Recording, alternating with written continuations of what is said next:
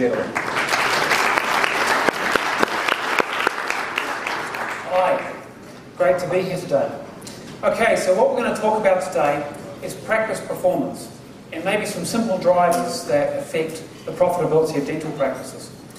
So I think I heard one of the earlier speakers say that 2013 was one of the most difficult years for dentistry as a business.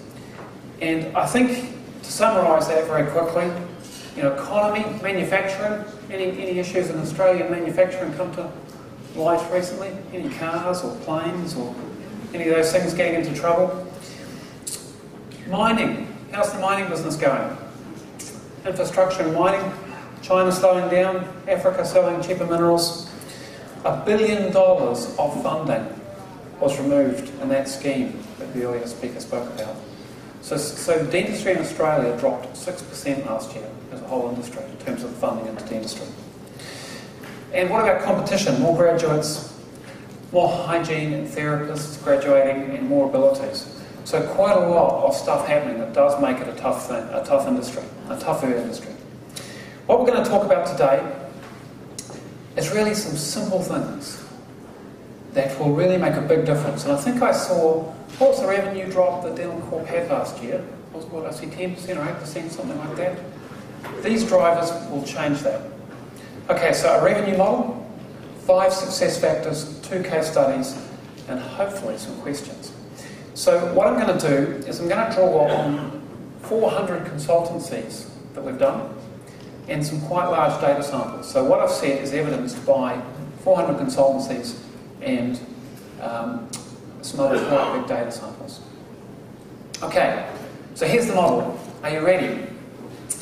Practice revenues are determined by the number of hours you work multiplied by the hourly rate. That's it. So let's take a look at that. Okay, believe it or not, the average dental practice in Australia only bills about 80% of the hours that the professional is available to work. So quite often, I'll ask somebody, what do you think your chair utilisation will be? And in fact, I did this to somebody on Wednesday. I was at a user group meeting and said, what's the utilisation? The person said 99%. What did they just tell me? I don't know. Yeah, right. So what I can tell you is that 95% is best of class. And a small number of practices achieve 95%. 90 is not difficult, and 80 is the average. What about hourly rate? In Australia, the hourly rate is about $300 an hour, but there is quite a wide standard distribution. So if that's not quite the hourly rate, there is quite a big variation in that. When times are good, and a practice revenue is increasing, one of those 2 dimensions must be moving outwards.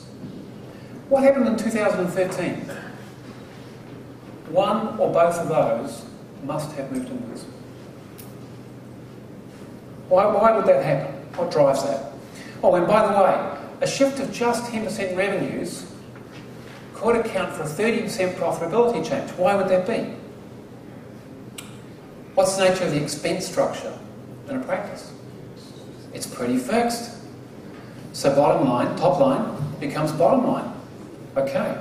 But how big is the typical variation between 2 practices? Let's say I'm walking down the road. I've got practice A on my left. I've got practice A on the right. Member of the public, I can't really tell the difference. What would be the typical hourly rate variations between what could be the hourly rate variations? Up to 100%. And you're kind of thinking maybe orthodontics, maybe other specialties, maybe Botox. Hold that thought, and we'll come back to that. Okay, so typically, the kind of outputs of the consultancy tends to be between $60,000 and $100,000. So let's look at success factor number 1. Utilisation of provider time. So average practice utilisation is typically 77 to 80%. Typical best case is about 95. If you think you're at 99, what are you telling me? Don't know. Okay, what does the gap in your day mean? What's the thinking behind this? A tea break. Hey, don't stress. You know, we don't have to be too full in this practice. We quite like a break. Yeah, Starbucks could get those margins. That's a very expensive cup of tea, right? The first thing is you've got to take an attitude that is revenue loss and that needs to be addressed. Okay, there's only 3 reasons that you are not 100% utilised. A patient does not turn up. A patient cancels with insufficient notice that you can refill that space, and the time is never booked. That's it, right? Simple. Okay, fail to attend. You know, I came across an American speaker, and they said from the platform, don't remind patients. It trains them to rely on you. What else does reminding patients do? Oh yeah, it halves the fail to attend rate. So if you send an email out at about 4 or 5 days, and you send a text message out at about 24 hours or inside 24 hours, your fail to attend rate will go from 5% to about 2.5% compared to somebody who does nothing. Now, telephoning patients is a great idea. That works really well. 2 problems though. It's very expensive. And actually, it's hard to get every patient on the telephone. Short notice cancels. If you remind a patient at 4 to 7 days, somewhere out there, 4, 5, 6 days, they quite likely will cancel at that moment. Oh, yep, that's right. Going to the dentist. Oh, no, I'm not. Then you've got 4 or 5 days to refill the slot. Much easier. But you know, sitting here today, what do we know about short notice cancellations? They will happen. Why not have a list of people whom you have asked if they would like to fill a short notice gap? Some patients will say no. Some will say yes. Have a short notice gap. Okay, now, although what we're going to talk about today is all principle based, some software products, and this is a copy of Exact, can help you with this. So it will prompt you for any appointment that you book in 2 to 3 weeks in the future. Ask the patient if they would like to go on the list. Would they like a sooner appointment? You say yes, put them on the list. Hold them out on the gap. The gap then gives you a list of perfect patients for that gap. Push send SMS. It will send the patients an SMS one by one. As we discussed, I now have a gap this afternoon at 2 p.m. Reply confirm if you would like that gap. You get a text back, computer reads it, computer shifts their appointment out of the future, puts it in today. Writes back to them, thank you very much. Look forward to seeing you at 2 p.m. Second patient writes back, I'd like the appointment too. Computer writes back and says, terribly sorry, the time is now gone, but I shall send you another opportunity soon. Okay, success factor number 2, patient recall and reactivation. If you send a patient, so the definition of success here, of effectiveness, is I send a recall, and as a result of that recall, the patient books an appointment. Nice, easy definition. If you send a patient 1 letter, half of the patients will book an appointment, more or less. In a year where patients are less confident, that'll go down. Less economically confident, that'll sag. In a year that they're more confident, it'll rise, but it's about half. So 2013, it did sag, as far as we can measure. It dropped by about 10%. If, however, you send a patient 3 reminders, and I don't mean at 9 a.m, then at 12 a.m, and then at 5 a.m, 30 days apart, and you use a mixture of media, so a mixture of email, text messages, and physical post, you will typically get an 80% return. Quite a big difference. What would 30% more patient traffic out of the recall system do for the average practice? Quite a bit. Now the graph here also comes out of version 11 Exact. Down the left-hand side are the months. So that's a few years there, right? The little graph there, February, that's the time that was taken. So February's today, if you like. As I go forward, the bright green, those are the future recalls. So recalls in the future months. As I go back, the blue are where patients had a recall, they've come in, they've attended, the recall's been moved forward. That's perfect. The bright red are where they have a recall, and they still have a recall, and it's no appointment. That's what 50% looks like. That's the average. Doesn't look so great when you see it graphically, but that's the average. So 3 messages, mixed media. Now, the messages need to show concern for the patients, but if a patient does get 3 appropriately spaced messages with messages of concern, what do they think? Somebody cares about me. It's not a bad idea, it's a great idea. Okay, and here's how well the media works. A typical traditional piece of mail still works pretty well. Funnily enough, I don't know if you have the same experience as me, I get less letters these days. I get a lot more stuff electronically. Physical mail, ironically, probably works better than it did. I didn't measure it 10 years ago, so I don't know. But it definitely works well today. Text messages work well today. Emails are an important part of the blend, but I wouldn't rely on them as a sole medium. Here's how we would recommend that you set up a typical recall system. 1 month before the recall is due, the first preference is an SMS. If the patient has no mobile, send them an email. If they have no email address, send them a letter. The month that is due, an email or text message. 1 month after, a physical letter, email, SMS, and so on.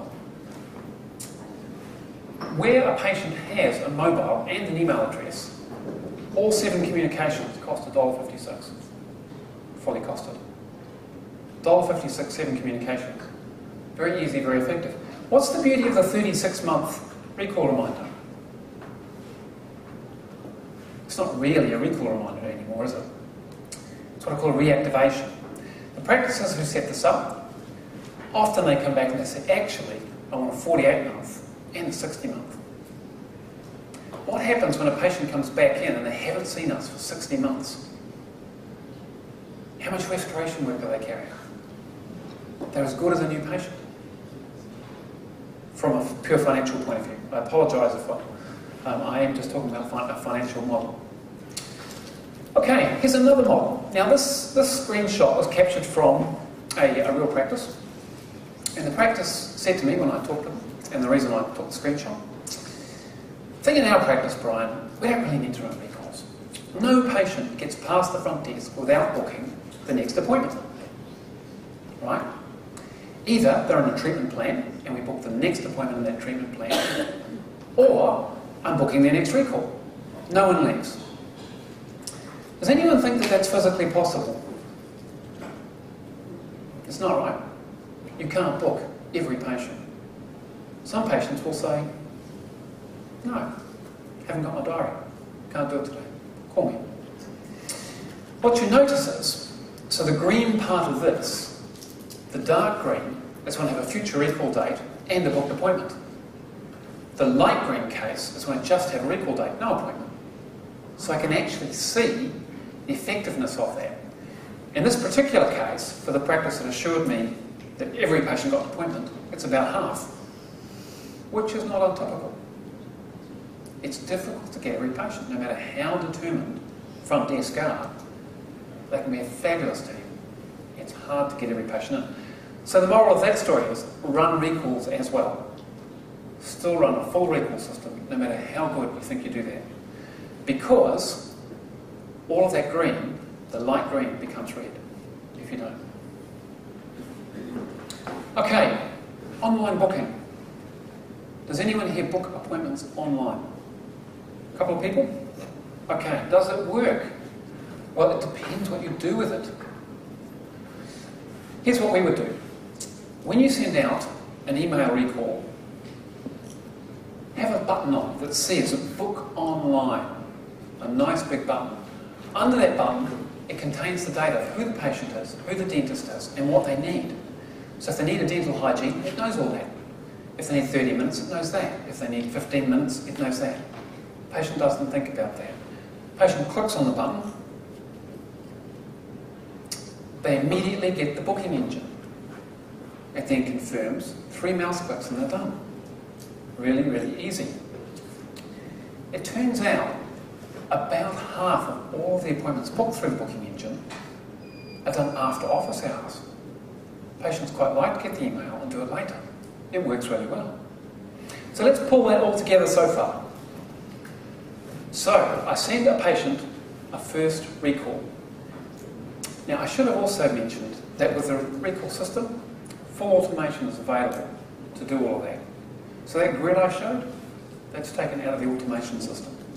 So that first recall, computer sends the patient first recall. Half the patients will book an appointment. Half will not. We send a second and third.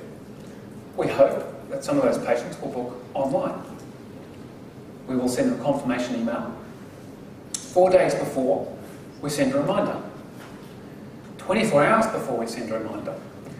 Now, if we invite our patients with a text message to reply, yes, I'm still coming, positive confirmation, that 5% that goes to 2.5% goes to a 1% if they positively reply. Not all patients will positively reply. So all 7 of those communications can take place without anybody being involved. Why is that a good idea? Now some people say it saves money, it's more efficient, won't need my receptionist anymore. Don't think so. The reason is, I've seen a lot of very hard-working and excellent reception teams and practice managers, but they cannot communicate with one patient, every patient, 7 times. It's not possible. Do patients like communication? Yeah, I mean, is the Pope Catholic? Of course they do. Okay, so, Mount Waverley Dental allows us to automate reminders, blah, blah, blah, blah, significantly free up our support staff, valuable benefits of the practice, optimal timing and practice for our patients. Previously, we spent up to 2 hours a day, never touched the computer. Patients appreciate the ability to receive reminders. We've seen good improvements in patient bookings for regular checkups thanks to the SMS. Alleviate pressure and reception, much more customer focused, operates like clockwork. Fully automated, very easy, significantly improved. FTA rates are greatly improved, working really well, runs itself, improves our cash flow.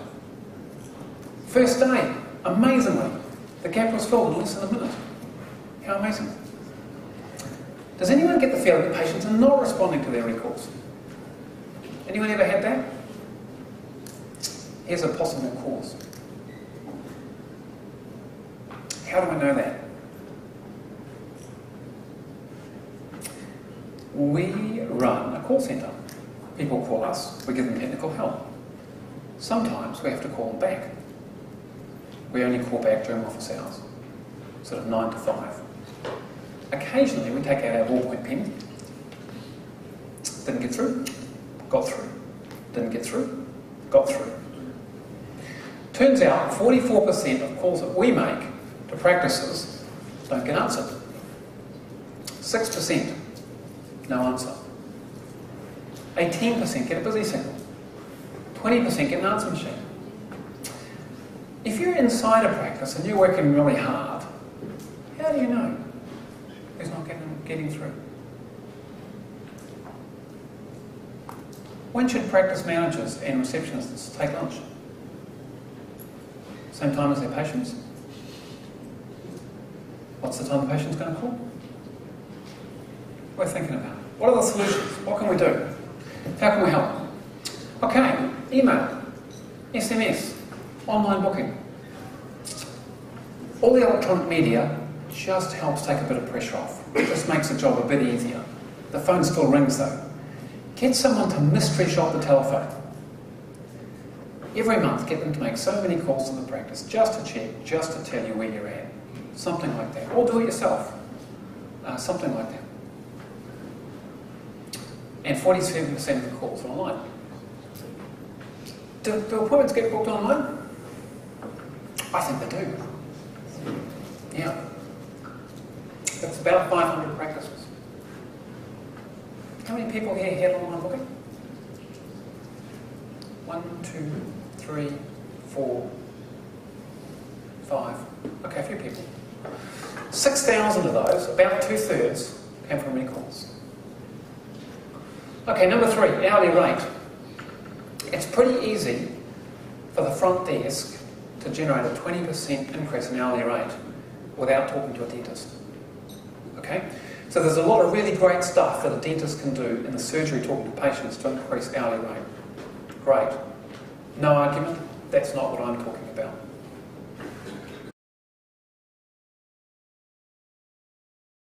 Report like this out of their practice management system. I'm sure you all have. Print out a list of fees, by percentages. The first thing to notice is, if I look at the list of fees, the top 10 account for like 80+% of my revenue. So if I'm going to do a fee review or I'm going to think about the operation of my practice financially, I don't really need to think about 200 treatment codes. This is a pretty simple exercise. I don't need reams of data. This is not very difficult. Now, I apologise, this is English data, so these are pounds. So let me compare those two high street practices, one on the left and one on the right. One of these practices, the gross fees are about £200,000. The practice on the other side of the street, it's about £400,000. We don't need to look at 10 codes. Let's look at 2. Top 2 codes. £52,000 versus 116. Okay, 145 crowns. The other thing they did was they charged £5 more per composite filling. So, basically, if you take the top 10 codes, they're typically made up, in a sort of a typical high street practice, of high volume, low margin items. Typically that result from maintenance visits, examinations, x-rays, and composite fillings. And then there's the other side of the coin, which is lower volume, high margin items, crowns, bridges, implants, restorative work. It's not exactly rocket science to understand, therefore, that a few dollars more on the high volume items and a few more of the items on the others, on the high value items. But how do I get the high value items? How do I do that? At this point, somebody put their hand up in one of my lectures and they said, "You're not telling me to put a crown on where I should put a filling in, are you?" No. But new patients and the reactivations are a great idea. Which of those two is easier? Reactivations are much easier, right? Emergency appointments. So I noticed on the diary from the previous speaker, they put up their day, and I think we were looking at root canal treatments, I think. But I couldn't help noticing a reserve time for emergency appointments. Right? Great idea. Financially, it's a great idea, because emergency appointments always come with restoration work, and sometimes quite valuable restoration work. At what time do you let go of those gaps? There's a magic answer. It's 9:30 a.m. Why is that? You get out of bed, you have toothache, you call the dentist. By 9:30 a.m., most of those calls are done. Now, it took us a couple of hundred data sets to analyse that, but I think most practice managers in the room, oh yeah, we knew that. Okay, so at 9:30 a.m, start running the utilisation tools to fill any gaps in the rest of the day, because it's much less likely that an emergency gap will be filled after 9:30 a.m. It's less likely. Okay, unaccepted treatment plans. A quick telephone call. Hello, calling from the dental practice. I noticed that Dr. Smith talked to you about a crown a couple of days ago. Would you like me to book you in? What are they going to say? Yes? No? I've got a question. If they've got a question, Dr. Smith will call you right back. Dr. Smith is now talking to somebody who's probably going to book that appointment. But the yes and the no qualify that out. Very easy. So interestingly, we just started to make some calls for practices on this basis. How many of those calls result in appointments? Anyone know? Anyone do the calls? About a third. About a third of the people will say, yes, I'll book. Something like that. Use a SMILE assessment. What's a SMILE assessment? People use a SMILE assessment? Hands up. Okay, yeah, a few people. Okay, now I sent this to an audience on Wednesday and someone said, oh, patients would never like that idea. I'm not suggesting that you head it up with a title SMILE assessment. On the bottom of the medical questionnaire, draw a line and then have a couple of other questions. Something like, do you have any questions about adult braces? Would you like to know anything about tooth whitening? Do you have any gaps or chips that you would like to discuss with a dentist? The medical questionnaire then comes into the surgery. We look at the medical questionnaire, ask any questions about that. What is it? What gap or chip would you like to talk to me about? Let's have a look. That's a very easy conversation now. Very easy. Okay. Most practice management systems will contain something like $1 million of unaccepted treatment plans. Assuming that that's not a brand new installation. Assuming that installation's been there for 5, 10 years, there'll be something like that. How many practices we got? Yeah, that's a lot, isn't it? How do you get to that? Well, the main thing is don't let it accumulate. As patients come out, let's get a phone call going and let's get them back in. New patients are pretty important, aren't they? Again, there's kind of a slightly magic number. It's about 20 new patients a month. About 1 a day is needed to maintain the average full-time dentist. Now, not completely consistent. If my practice is next to the airport or a railway station, I will need a lot more. If I'm in a very stable community where people never move, I'll need a few less. But something like that. Principal dentist needs to see the new patients and take some time. How many people do a 15-minute new patient exam? No one's going to put their hands up. Okay, not enough time, right? Open-ended questions, SMILE assessment. What's the biggest source of patient referrals for dental Corp? What should that be?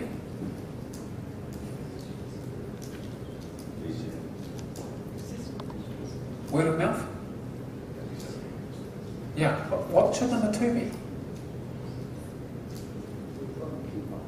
Say again? Health fund? Bupa? Yeah, Bupa. Okay, all right. Definitely Bupa. What's number 3? They should be coming off Google. Who knows what their number 2 and 3? Who can put their hand up and say, I know what it is. I know what my number 2 and number 3 is. Okay, so really important to know. What if Google's not your number, I'm going to say 3 now, but I was going to say 2. What if Google's not your second source of patients after Bupa and word of mouth? Because where are the patients? Someone else is getting your new patients. I've heard dental partners are really good at this. Yeah? I don't know if they are or not. I'm making that up.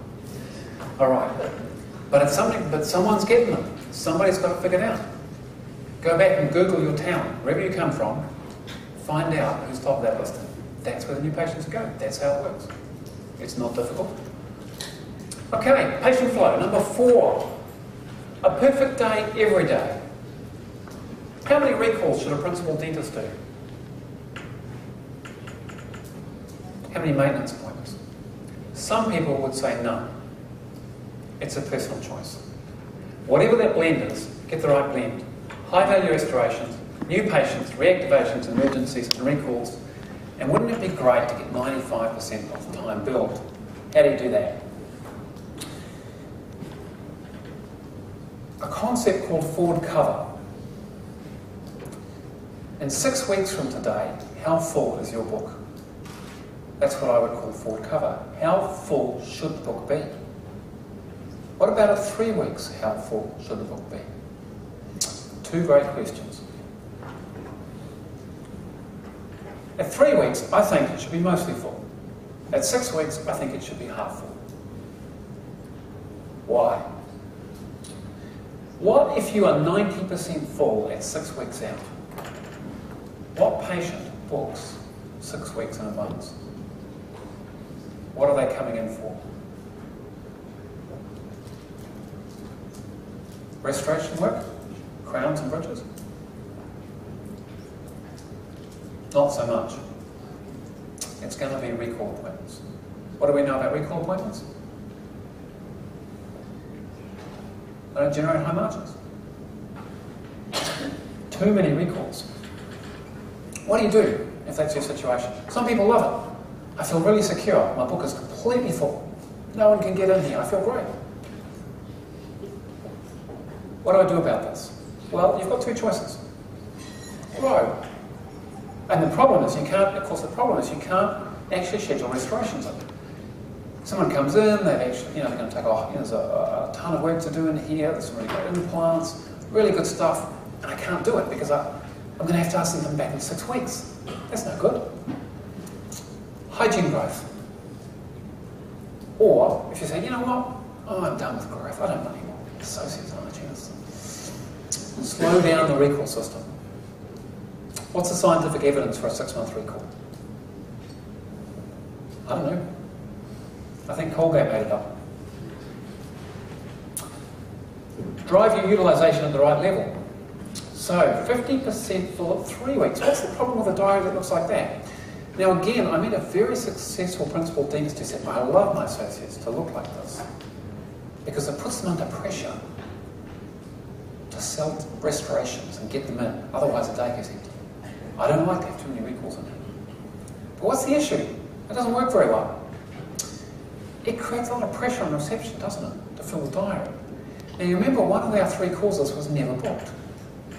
Now the never booked part of the empty day tends to be little gaps. It's often not big gaps. And the reason you get little gaps is because you're under too much pressure to get the appointments beautifully stacked. Best will in the world, at the last minute, I'll put anything in the gap. No short notice management. What do I mean? My short notice list is empty.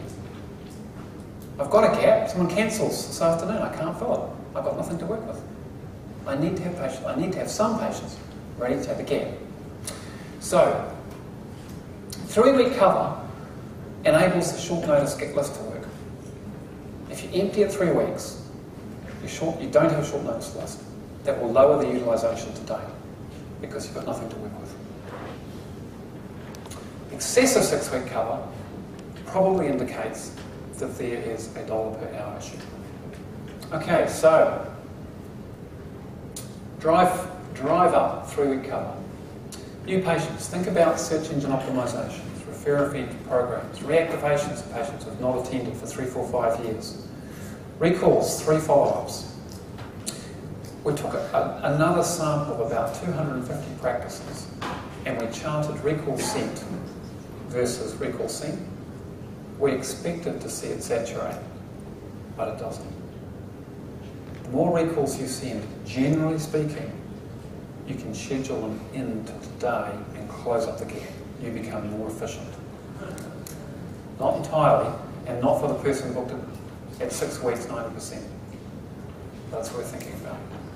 Have a short notice list. Urgency times, but let them go at 9:30 a.m. Run the utilisation tools. Think about utilisation, closing up gaps at 9:30 in the morning and 4 p.m. for the next morning before the emergency gaps will let go. Okay, finally, build systems. First thing is you need to have a framework that you are working to. What do I mean by a framework? I mean utilisation versus hourly rate. I mean 3 reasons that you're not utilised. I mean hourly rate is composed of 2 dimensions. High volume, low margin, high volume. What happens if you don't work to a framework? If you don't structure a set of metrics that fit together? What's the issue? I've seen many really well-meaning, hard-working practice teams drive up things like recalls only to lower the hourly rate. You've got to figure out the blend. You've got to have a model. The model I've put up is a great one. It works really well. You've got to review the metrics as a team on a regular basis. If you're not measuring something, you are not improving it. If you think that you can run a better practice without measuring things, that isn't true. Who runs a regular practice, a regular meeting in their practice, weekly or fortnightly or monthly, where they record a list of actions, they assign them to the person, and in the next meeting they go back through the list and make sure the list is closed out? Who does that? Okay, I'm going to say about a third. Great job, guys. That's good. Written measurable goals are a good idea. Get help. There's plenty of people to help with this stuff. Ourselves, but many other people also. People often say, you know, Brian, I know all this. You're not telling me anything new. There's nothing profound on the board. Well, here's a thought. When you get back to the practice, check your numbers. If you're 80% utilised, you're not doing it.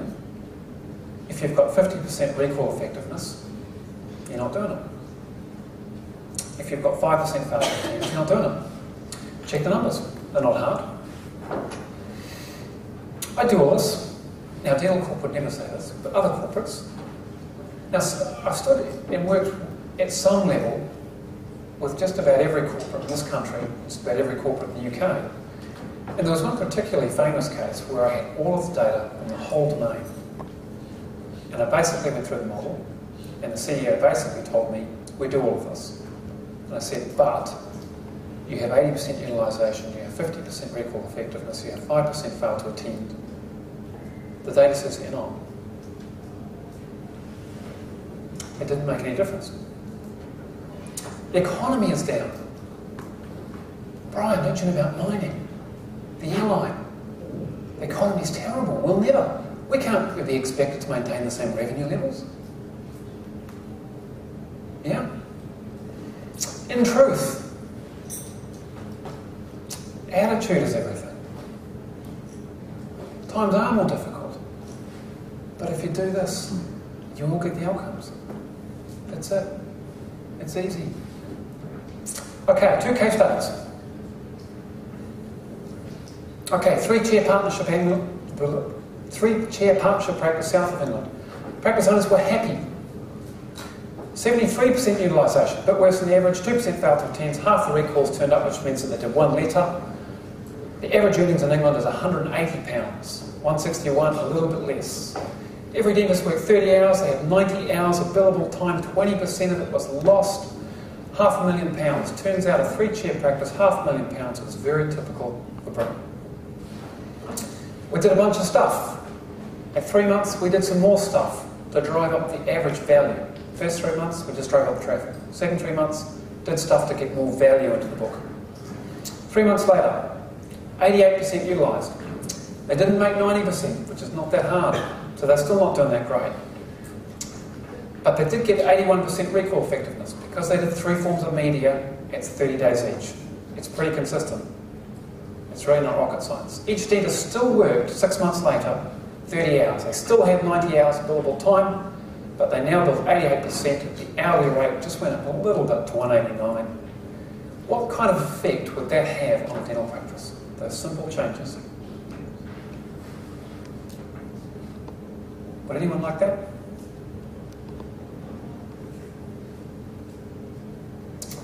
So we've run this formula kind of 400 times. It truly works. Okay, case study number 2. 1 slide. 8-chair practice, really well run, really successful. We're going in to do the consultation, and I tagged along on this. This was in our early days of doing these. And in the car we were saying, I don't think there's any point in going.